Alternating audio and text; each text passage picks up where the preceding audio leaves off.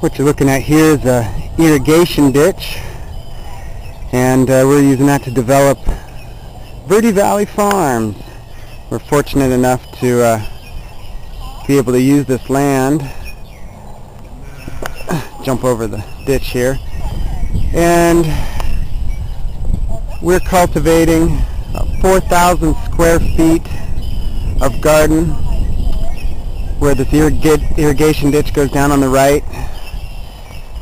We have it flowing through these little runnels that we shut off with pieces of tin. And we got 3 main plots with trenches going about every 12 feet or so,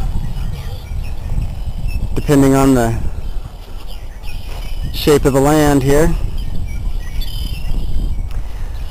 We're going to be planting corn, alfalfa, some amaranth, some wheat, some barley. A lot of that will be feed for our animals.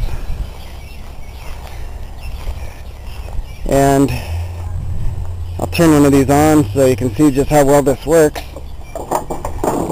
Pull that up, the water flows in,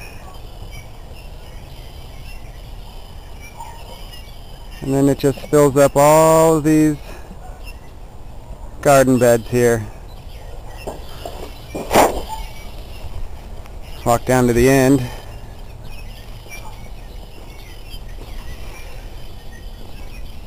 If you don't have this much land to use, you might be able to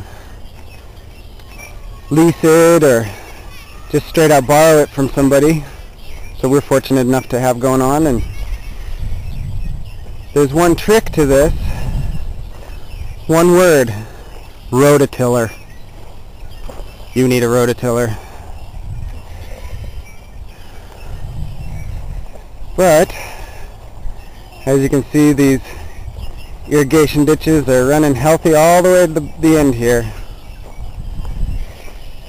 Might put a pond at the end if we're permitted to do that. But there you go. About 4,000 square feet of garden. I'll walk up to the start of the irrigation ditch for you.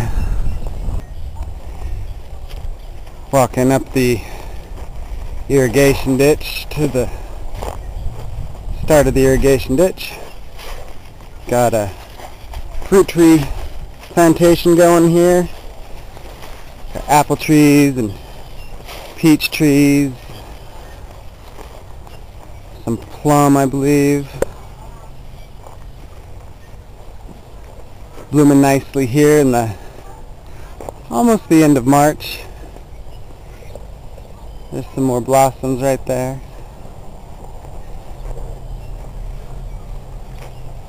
And then there's where the irrigation ditch enters the property. So the irrigation ditch is awesome. Basically like free water to water all of your plants. And then we're fortunate enough to be able to use this property.